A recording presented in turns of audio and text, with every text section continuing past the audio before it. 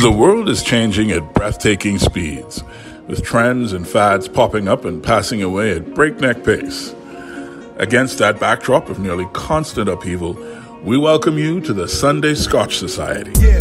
Over delectable, sumptuous scotches and with the occasional good cigar in hand, we have open, honest, and uninhibited conversation about whatever strikes our fancy. Whether it's the critical issue of the day or a deep dive down the rabbit hole, we take it all seriously while having a good time. Join us for a stiff drink and a great conversation. Greetings, and welcome to this edition of the Sunday Scotch Society. Today, I'm riding solo. It is I, your indubitable host, Quincy Parker, and Matthew will be back with me next week for our regular convivium. Today, I am excited to chat with you about my trip to London and some of the amazing things that happened there. And I'm looking forward to unpacking a lot of that in this arena.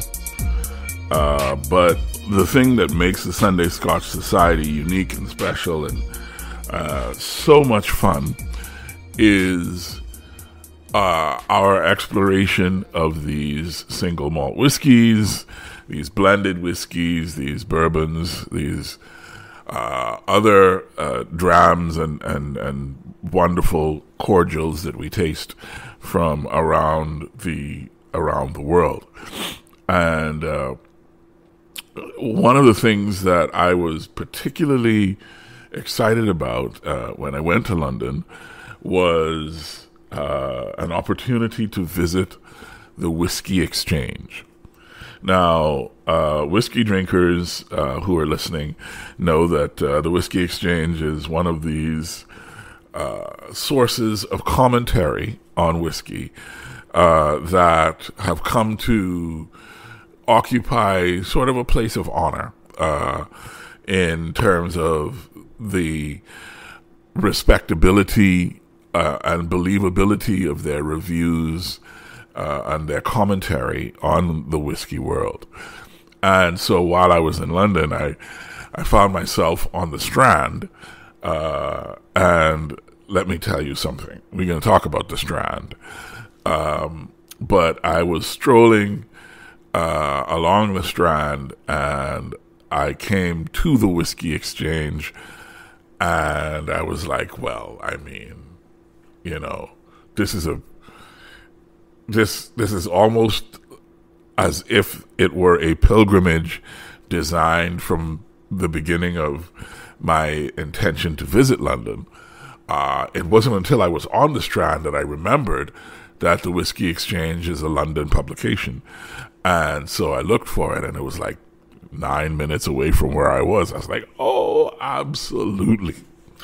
So I walked across to the Whiskey Exchange and walked in, determined that I was going to make at least a purchase from this this iconic source of whiskey wisdom.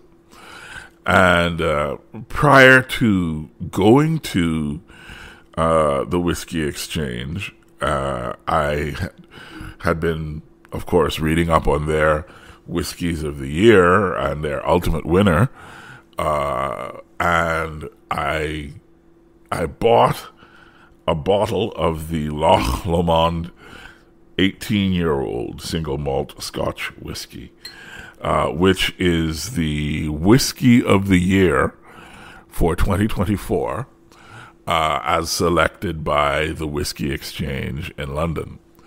And I decided that I would taste that single malt with you here today on the Sunday Scotch Society.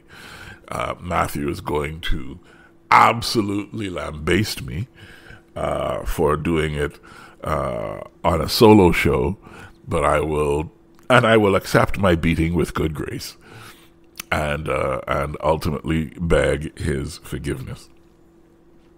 But before we open up and taste, I want to sort of set the stage, right? The Whiskey Exchange points out that choosing just one whiskey to celebrate, of course, is never easy, but their panel of industry experts and attendees at the judging event in London, which I missed. I'm going to try and be there for the next one. They whittled it down, the short list, they whittled down to a short list of 6. So they had a short list of 6 whiskeys, and they chose ultimately the Loch Lomond as the whiskey of the year. And according to the Whiskey Exchange, it's a perfect representation of Loch Lomond's signature style, which we'll get to as we have our conversation. But according to the Whiskey Exchange, this single malt has been matured in 3 types of American oak casks for 18 years, creating its full-bodied and fruity character. The nose brings, we'll talk about what the nose brings to me on a personal level once I open up and taste it. But in case you were curious about what else was on the short list, the other single malts that were in the running for Whiskey of the Year were the Arran Sherry Cask, the Balblair 15-year-old, the Jura 18-year-old red wine finish, which is something I'm looking for as soon as this opportunity arises, the Glenallachie 15-year-old, and the Glenlassaugh Sand End. And those were the other 5 that were on the top 6 shortlist. And as I can get my hands on them over the next however long it is, we will try to review those whiskeys as well. And also, this I think is fascinating just for information purposes. Some of the previous winners, and I think you'll like this. First is the Kilchoman Machir, the Machir Bay, I think it's called, pronounced. The Kilchoman Machir Bay was the what was that? That's 23, 2, 1. No, that's because that one was 15. So I'm not sure what year that was, but that's a former Whiskey of the Year, and you can buy that here in town. Then there's the Bowmore 15. I've seen the Bowmore 10s here. Then there's a Michter's US 1 unblended American whiskey. Then there's the Port Charlotte 10-year-old by Bruichladdich. And you can buy that. I know where you can get that. You can get that one at Jimmy's Wines and Spirits. And it's a former Whiskey of the Year, according to the fine folks at the London the Whiskey Exchange. Then the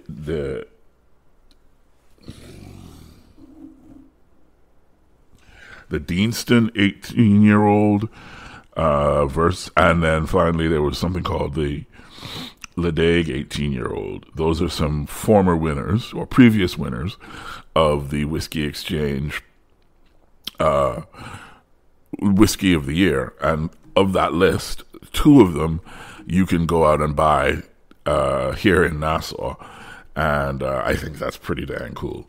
Again, you can get the Port Charlotte at Jimmy's, and I've seen the Kilchoman Machir Bay. I've seen that at Liquid Courage. So yeah, it's a good time to be a whiskey drinker here in these Isles of June, as some people used to call them. So anyway, I'd like to start with the thing that we like to do. Here's the quintessential moment, the opening of the whiskey. Yeah, I know. Woo! Oh my goodness. Oh wow. Oh my goodness. Oh wow. Okay, so the nose, according to the tasting notes, we're looking for green apple, grapefruit, honeysuckle, and oak. And as I pour, but even before I pour it, just smelling the bottle, I can definitely get the oak, and I definitely get the green apple.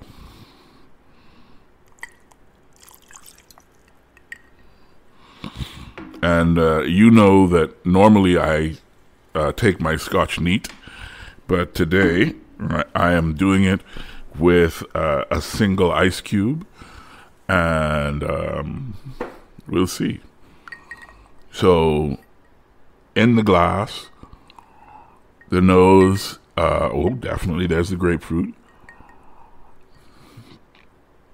It's almost a heather smoke type thing. Maybe that's the honeysuckle. I'm not sure, but it reads, rather than floral, it reads to me as smoky and a little herbaceous.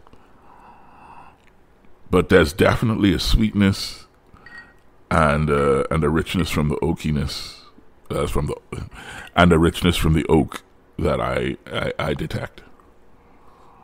Okay, that smells wonderful. All right, and now we are going to wet our lips just a little, just to coat the tongue, as Reed Parker likes to say, just so our taste buds are not shocked by our first real sip, and that we can actually taste what we're tasting.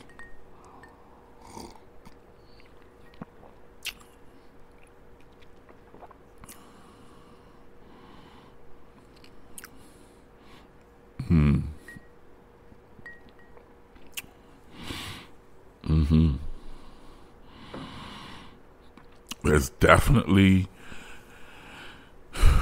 an interesting mix there. The balance between sweetness and smokiness and earthiness and a little fruitiness there is really extraordinary.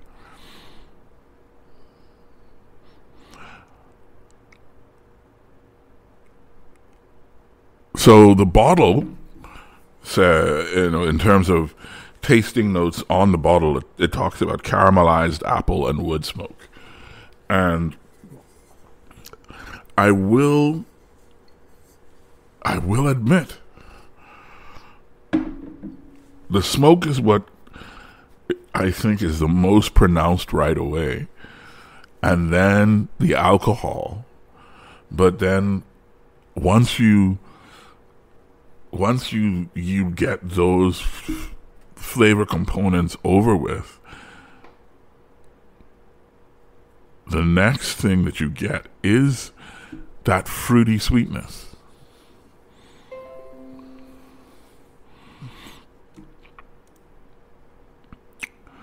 I would say toffee. I would say a baked apple, but not a baked green apple, a baked red apple, There's a bit of it. The tasting notes mention tobacco, but I read that as earthiness rather than tobacco notes, excuse me. So overall, my first impression is that it is an incredible balance between sweet and smoky that kind of rides that perfect line there, that gives you an overall sense that you could drink this single malt whiskey for a long time that you could sit with this and just let flavors develop and let things happen. It's really exquisite. I can see how this would make a very strong case for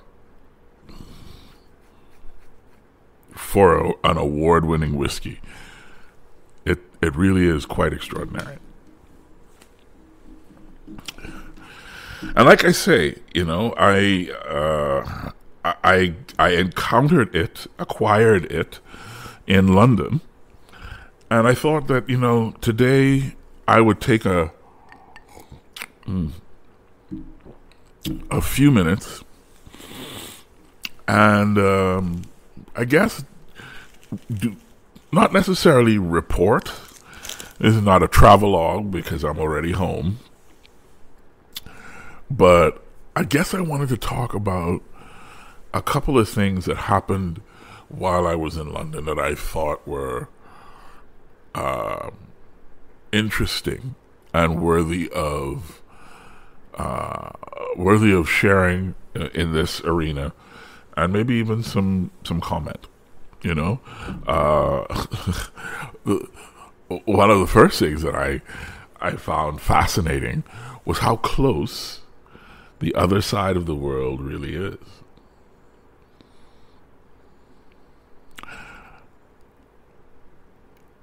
It only took an 8-hour flight direct from Lyndon Pilling International Airport to London Heathrow for me to go from the Bahamas to the capital of the United Kingdom. And when you look at a map and you see those 5,000 miles or however long it is, and you see that there's a whole ocean between our side of the world and that side of the world, you get this sense of vast, immense distance, which is objectively true. And the reality is we're talking many, many thousands of miles. But in the strange world that we live in, with the types of transportation options that we have, sometimes it is astounding when you realize how small the world has become, how accessible, maybe is a better way to say it, how accessible the world has become, especially from a country like the Bahamas, which is a significant, air hub for air travel, transcontinental and inter-hemisphere travel, Like literally, on Thursday, I hopped on a plane, and in 8 hours, I had flown from the Bahamas to London, across the Atlantic Ocean. And all I had to deal with was a slight bit of jet lag. And to me, it's just a fascinating observation. And to extrapolate from it a little bit more, I mean, you could hit just by day trip Wales, Ireland,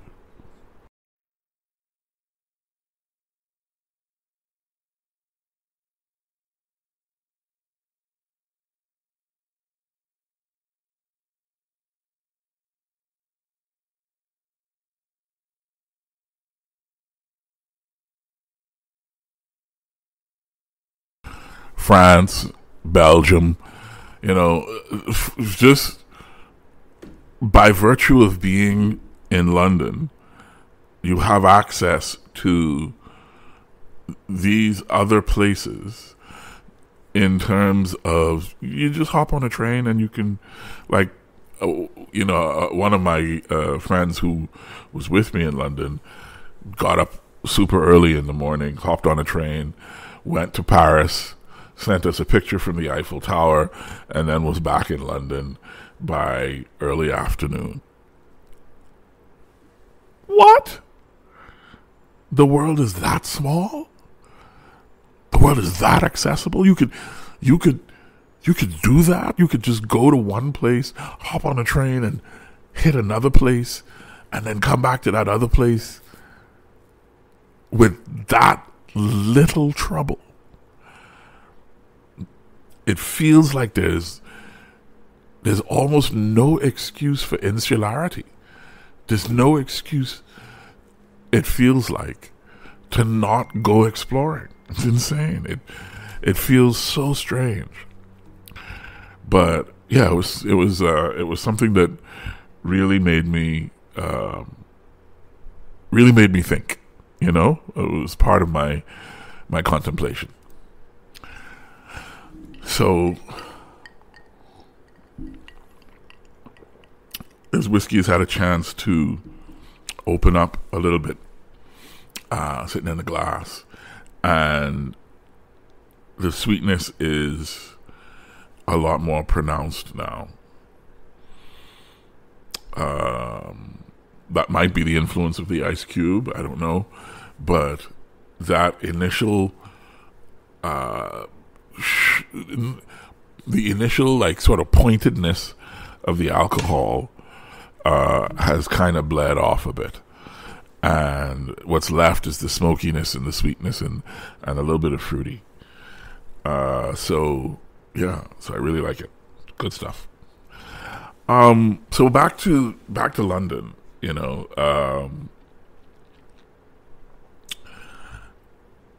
The other thing, aside from how accessible the world has become, one of the things that I found really noticeable about London was how diverse a city it is, and how, in a way, the city celebrates that diversity.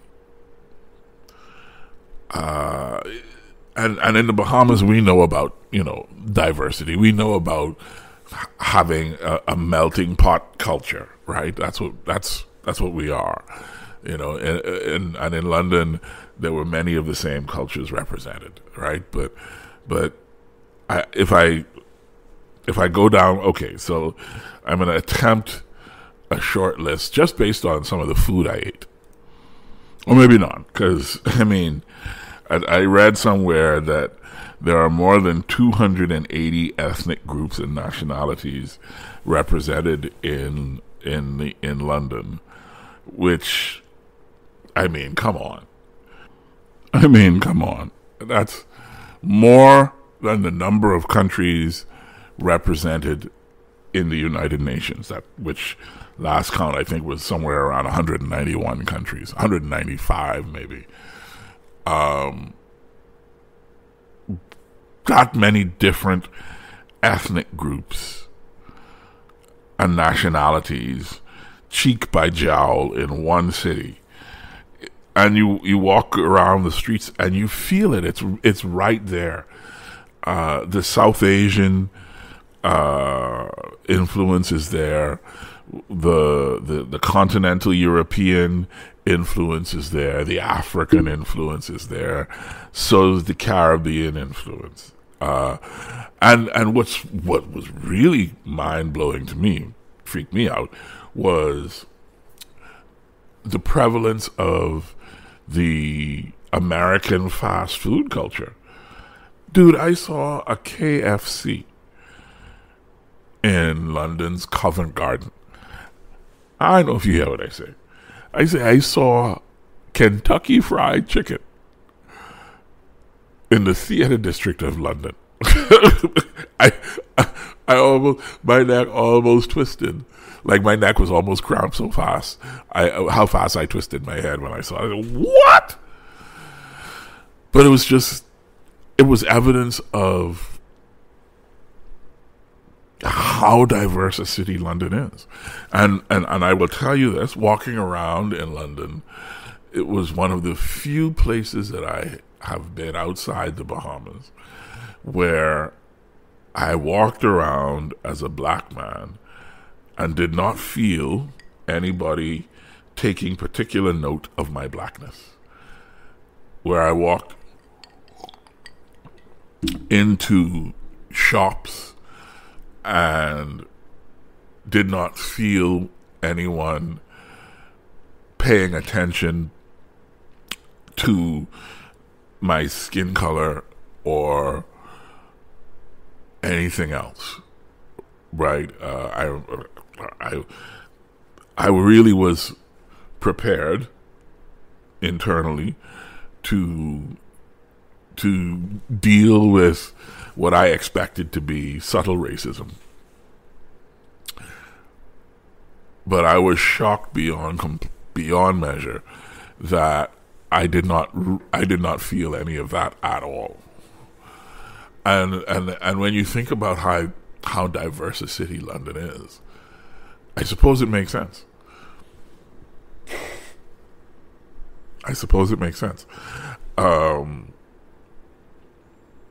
I mean, obviously at some point the defeat of the Tories and the victory of the Labour government and the emergence of Keir Starmer and his crew as, you know, the new leadership in the UK may come up in future conversations.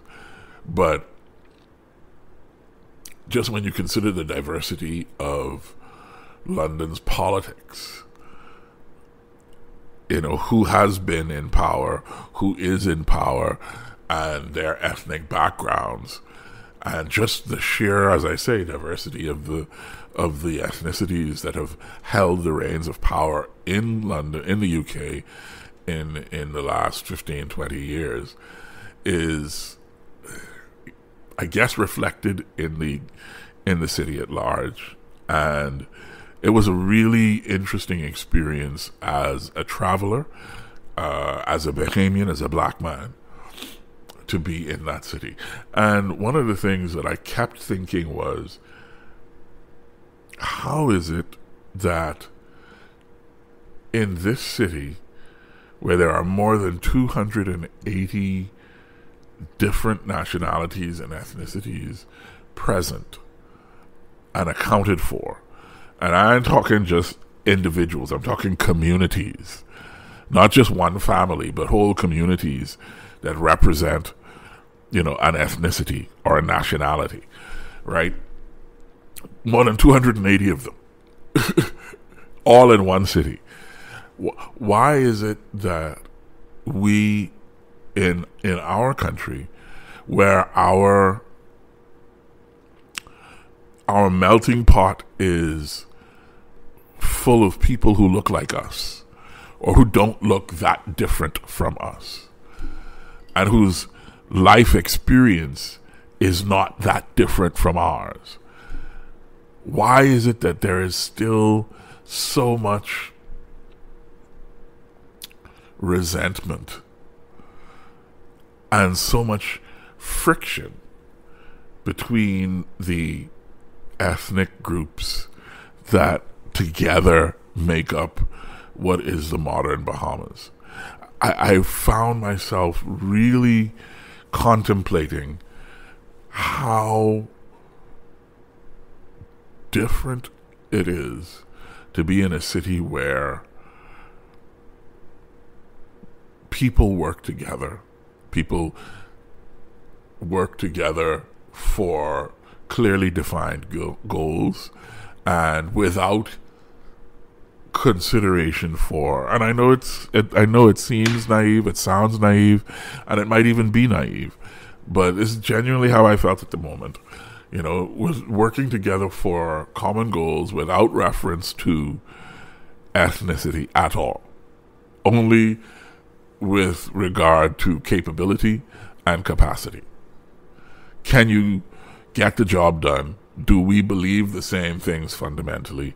Can we work on a team together and pull in the same direction? If yes, let's move forward. And I really found that to be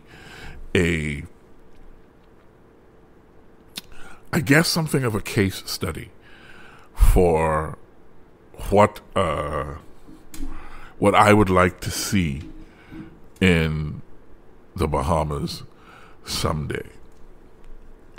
Obviously, it is not that day and today, but it is something to which I aspire on our behalf as a nation, that we can embrace our ethnic differences and recognize that they make us unique and special, but also embrace our national unity and recognize and appreciate that we are stronger together. Here endeth the reading, world without end. Amen. Let the church say amen. Yeah. Oh man, that Scotch is good. All right, so the next sort of element of my trip to London that I thought was fascinating was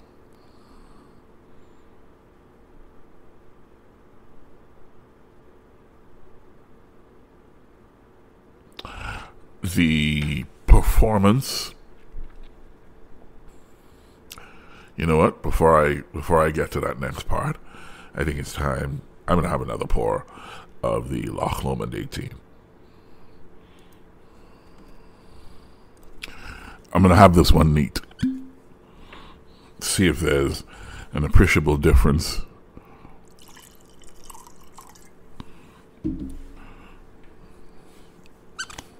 in how the flavor develops over the course of the rest of the conversation.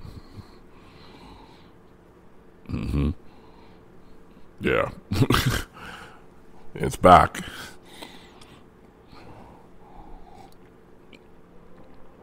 Oh man. So without the ice, the sweetness is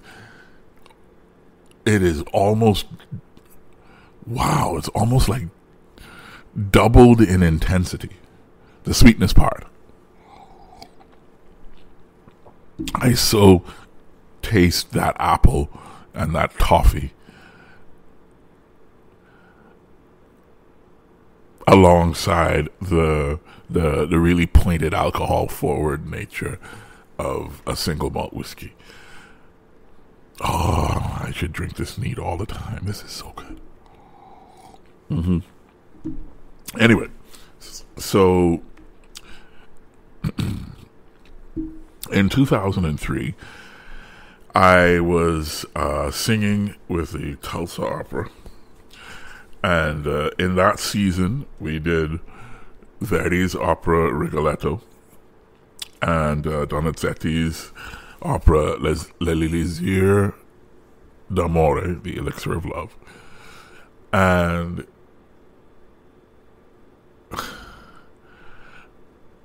a tradition in opera is that you bring in, along with your established stars, you bring in young, promising up-and-comers to give them experience singing roles on a stage with a live audience, but with minimal risk to their careers if things don't go well, right? And one of the young artists that Carol Crawford brought in to the Tulsa Opera for that season was a young black tenor named Russell Thomas. Now, I sang, a couple of compromario roles in that season, and Russell sang some of the smaller roles in all the shows. And, we had a really great time singing together and hanging out, as he did with the whole, Tulsa Opera Company. And I thought he was really good. And then, that season ended and, he moved on with his life. I moved on with mine. Fast forward to sitting in the Royal Opera House in London on Monday. I guess that would have been the 7th of July. And reading the name Russell Thomas singing the lead role in Tosca at the Royal Opera House, and being so blown away by how amazing a performance Russell gave, and realizing afterwards that wait a minute, this Russell Thomas, I know this guy. I didn't know before going to the show that it was him. I only recognized that it was him after I followed him on Instagram, and I looked at the name and I was like, man, this name is familiar to me. So I Googled the name, and the thing popped up with Tulsa, because I was like, did he sing in Tulsa at some point? And so I Googled Russell Thomas Tulsa, and it popped up, and I was like, this is that guy. I know this guy. We sang together. I have a picture of he and I on stage together with other cast members from Rigoletto in 2003. I'm like, wow.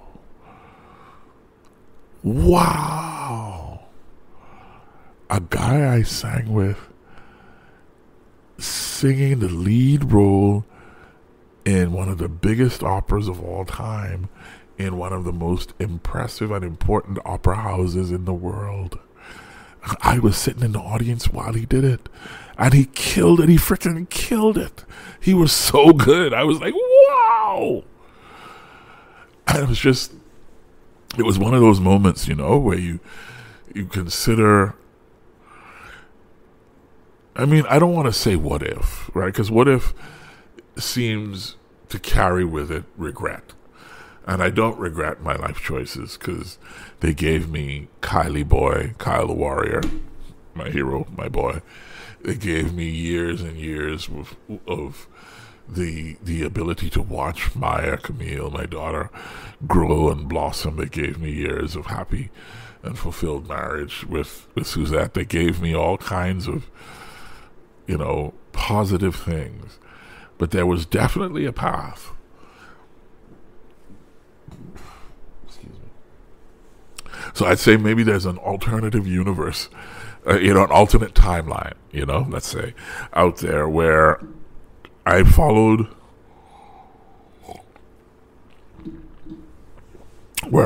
my career as an opera singer through to its conclusion. And in that alternate timeline, I am convinced, and I think it's hilarious, that Russell singing Cavaradossi and Quincy Parker singing Scarpia in the same production of Tosca, that's a thing in that alternate timeline. And it's like, life is really funny, because sometimes things smack you in the face and tell you,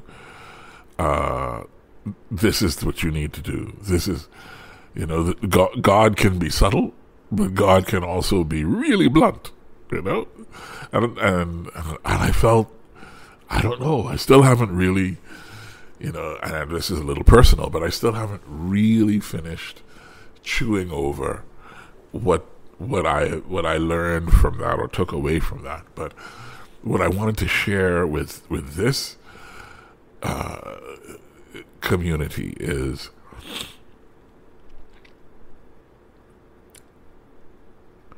that dreams come true. My friend Russell wanted to be a world-class, world-renowned operatic tenor. And he busted his butt and worked hard enough that between 2003, he went from being an obscure, no-name tenor, brought in to a bee house in Tulsa, Oklahoma, to being the lead performer at the Royal Opera House in London in one of Puccini's biggest operas. And he killed it. And it felt inevitable. It felt as though things could not have gone any other way. So all that is to say that I was with a group of people who were singers, and I hope that all the performers who are listening to the pod today really hear me and take what I'm saying to heart. It is entirely possible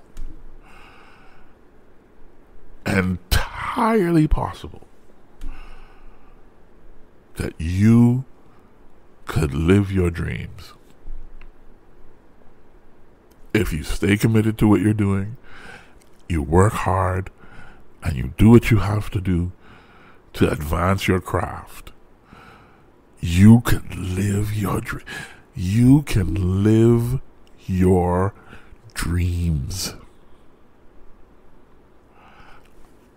I don't think people tell you that. People tell you to dream big. People tell you that you're supposed to dream because young men have, visions and old men dream, whatever people tell you to have this amazing imagination and to picture yourself doing all these wonderful things. But then they tell you to grow up, or then they tell you to get real. I am telling you right here, right now, you could do what you dream of doing.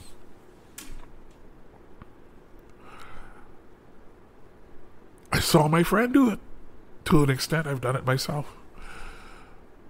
I still have dreams, and that was the biggest thing that London gave me was permission to acknowledge that I still have dreams and that I'm still chasing them, even at 51. Yeah, I'm 51. I know. It's a shock, isn't it?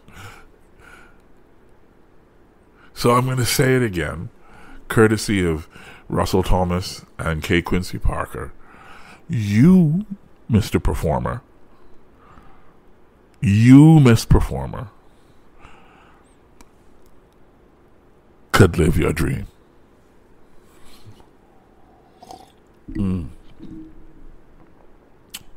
Imagine it. See it, and just imagine what it would be like to do the thing you dreamed about doing. Russell stood on the stage of the... Okay, so there are a couple of... maybe like a handful. There's the La Scala in Milan.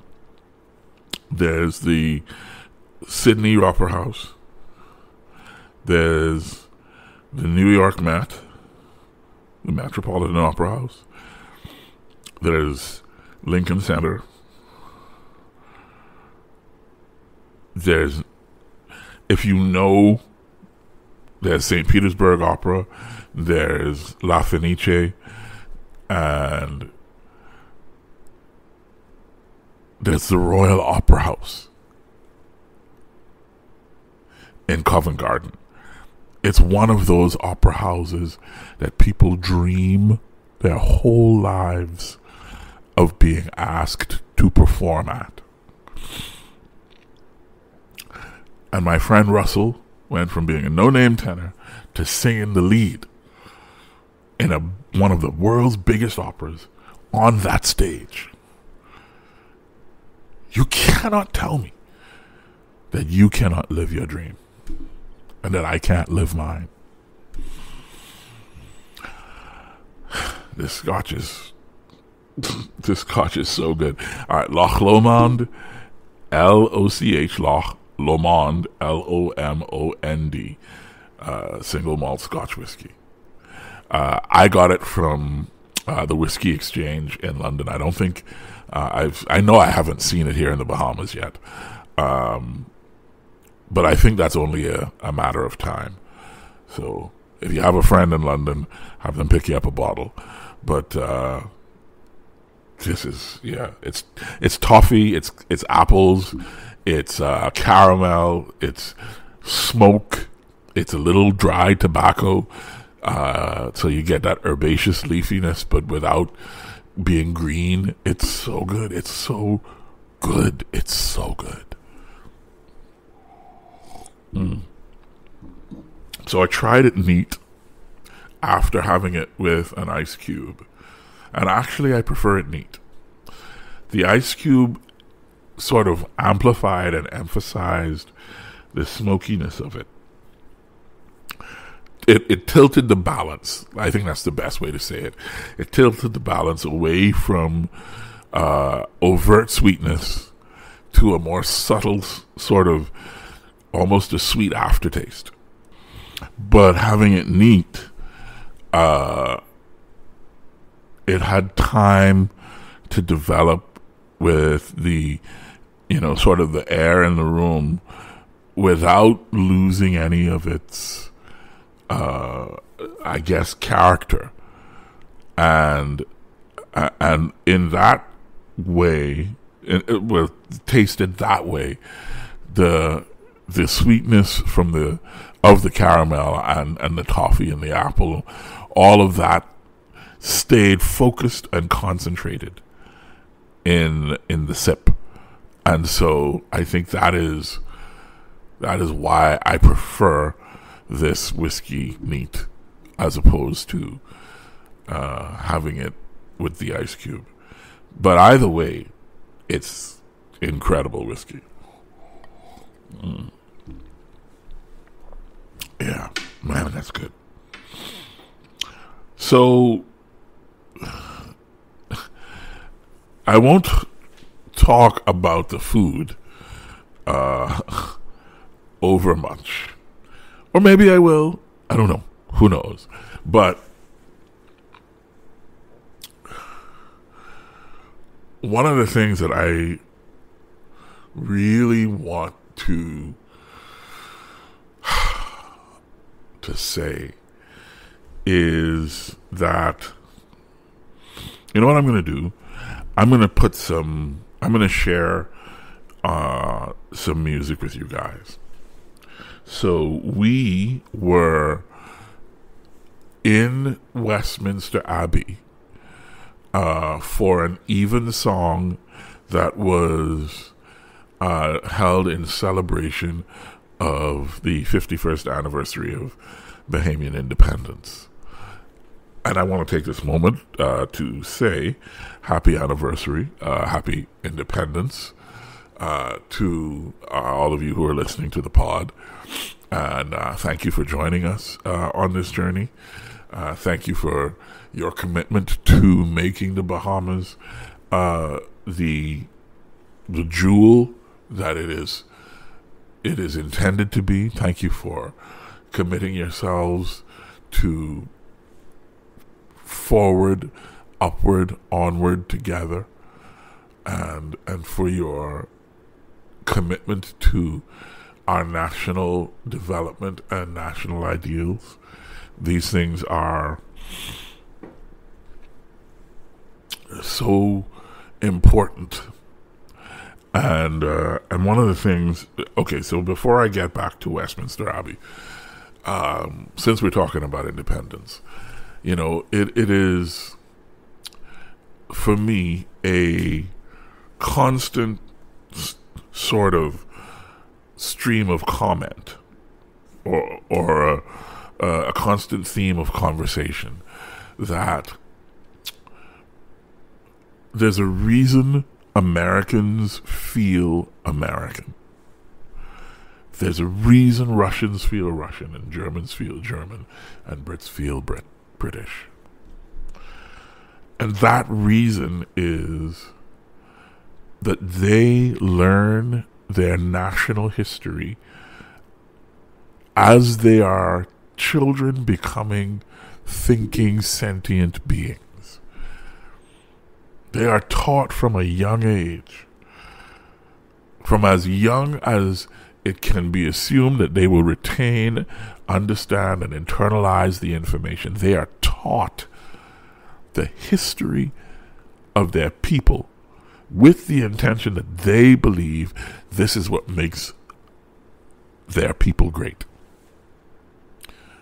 And if you are raised with your national history alongside your mother's milk, it is only natural that you come to believe that you are a part of the history that you are raised on.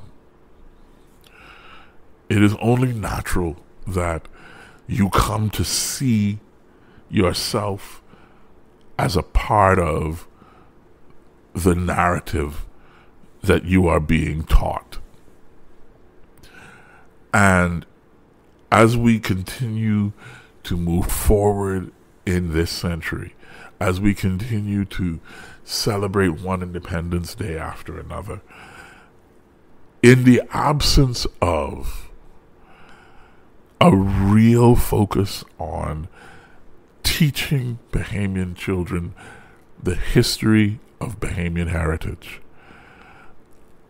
I continue to wonder what it is that our community expects to be different.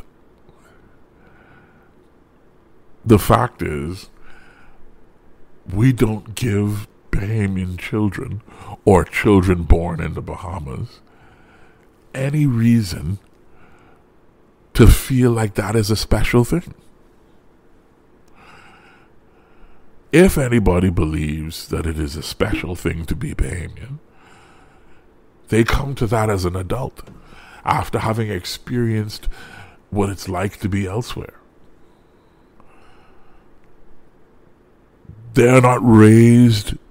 We are not raised with that sense of Bahamian is special unless our parents believe that in their bones, and usually it's because they've been elsewhere and seen what's out there, and they come home and say, what we have here is precious, and they try to create that sense of Bahamian specialness in their children and anybody that they have influence over.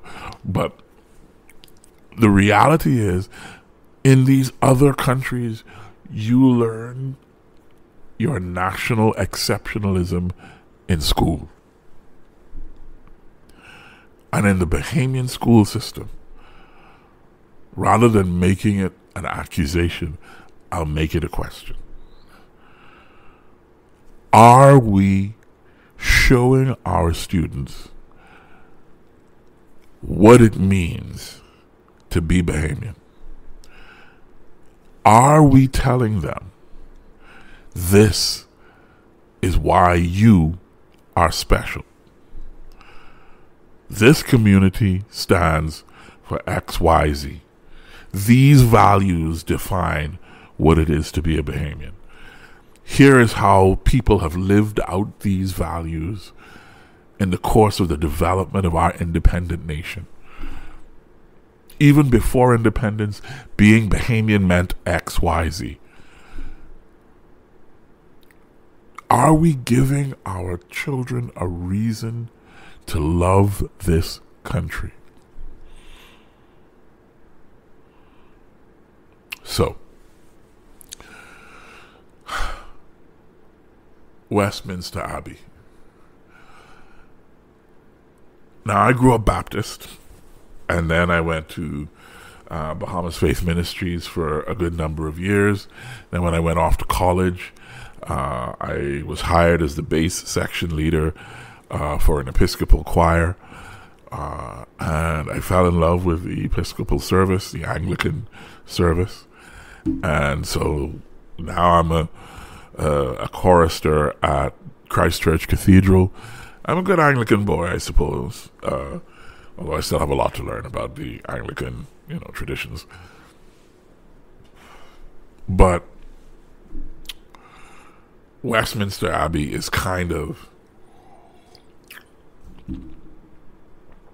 it's kind of the headquarters for Anglicanism. And as a choral creature, someone who likes choir music and likes singing in choirs and likes writing choir music, the opportunity to hear the choir at Westminster Abbey perform at Evensong was so incredible. So what I'm going to do to close this show today is I'm going to let you hear a couple of excerpts from the choir performing at Westminster Abbey. In fact, let me do that now, because I know I can talk long. So, yeah, here is the Westminster Abbey Choir.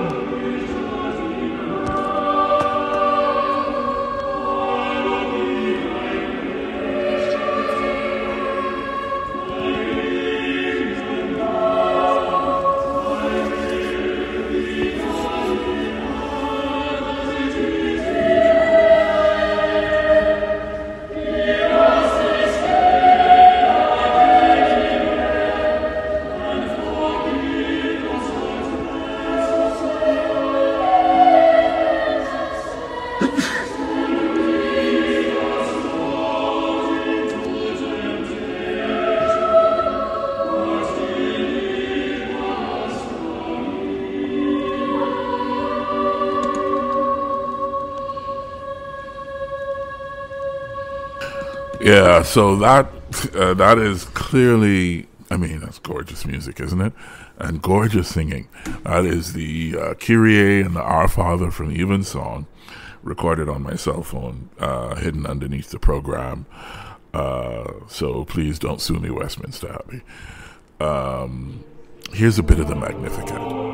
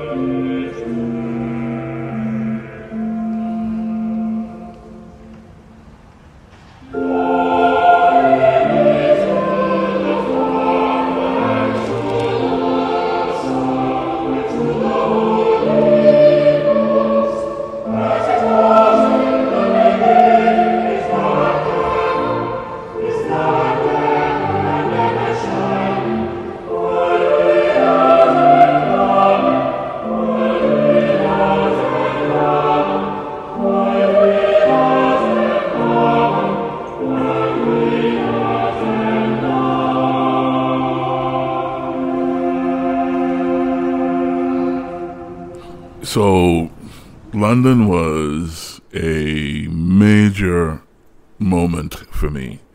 And I'm really, really glad that I had the opportunity to go and sing, to hear my music performed. We'll talk more about that as the weeks go by. And most importantly, for today's purposes, I'm glad I had an opportunity to stop by the Whiskey Exchange and pick up this beautiful bottle of the Loch Lomond 18 and to share the opportunity with you to talk about it and to talk about some of the things that struck me as important with regard to my trip to London. Thank you for your time and energy, and I will see you next time with Matthew back in the saddle. And until then, have a great time. God bless. Believe in yourself, believe in your dreams, and really, truly commit yourself to making them a reality. I certainly will be. That's what I'll be doing in the meantime, while I sip on this incredibly delicious, fruity and sweet and smoky single malt whiskey. Da zdrowie.